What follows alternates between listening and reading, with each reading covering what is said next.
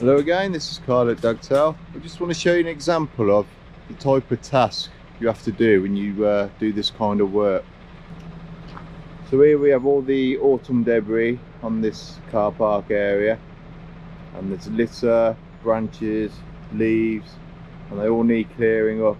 You don't need to get your hands dirty on these jobs. We use a litter picker for picking up all the rubbish, and we always wear gloves, and all the debris goes straight onto a snow scoop. You definitely don't want to be putting your hands anywhere around here because you don't know what's in there. We'll just do a little time lapse now just to show you how we do it.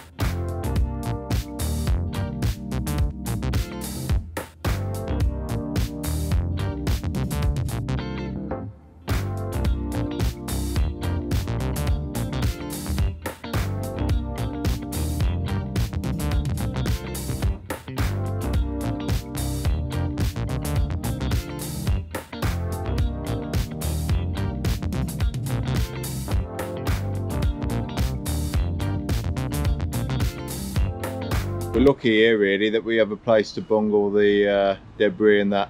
I wouldn't really fancy bagging this up and taking it away, but if we had to do that we would. Again, I'm right. Your favourite job, isn't it, this one?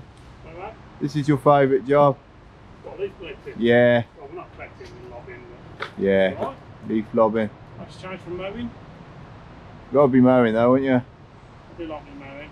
So I'm going to get Michael one of them t-shirts this year saying I'd rather be mowing on. These Wilkinson sword rakes are really good actually for dragging the debris across the ground, and it's easier to blow after. It's not the most exciting video I've done, but it's just an example really of some of the jobs we have to do. Can't be too fussy in this trade, so I'll just show you the finished result. I know it doesn't look pretty, but all I aim to do is to get the curb back in view. It's not perfect, but you got to remember it's not somebody's back garden. This is what it's like with the commercial work.